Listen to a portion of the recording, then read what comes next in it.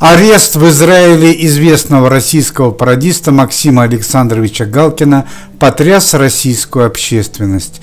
Однако сегодня утром в московском аэропорту произошло еще одно чрезвычайное событие. Была взята под стражу и временно задержана бывшая ведущая реалити-шоу «Дом-2», писательница, блогер, продюсер, 40-летняя Ксения Анатольевна Собчак. Ксения Собчак буквально за месяц из фаворитки российского правительства превратилась в предателя Родины, человека, который сбежал из своей страны. Стало известно, что, как и многие звезды российского шоу-бизнеса, Ксения Собчак облюбовала землю обетованную и неделю назад стала законным гражданином Израиля. Однако телеведущая «Дом-2» допустила одну, но очень досадную оплошность. Она вновь вернулась в Россию, чтобы продать свою недвижимость. По данным прессы, за 4 дня пребывания в России Ксения Собчак продала 6 своих квартир.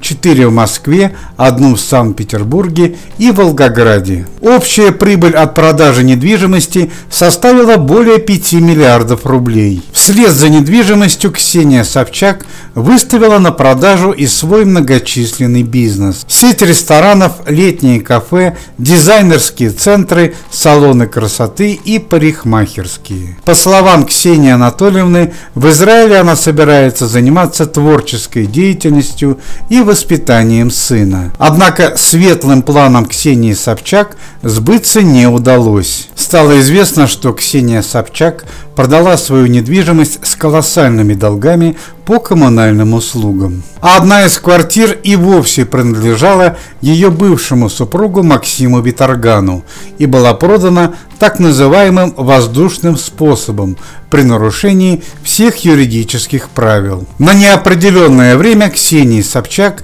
придется забыть о земле обетованной и заняться судебными разбирательствами.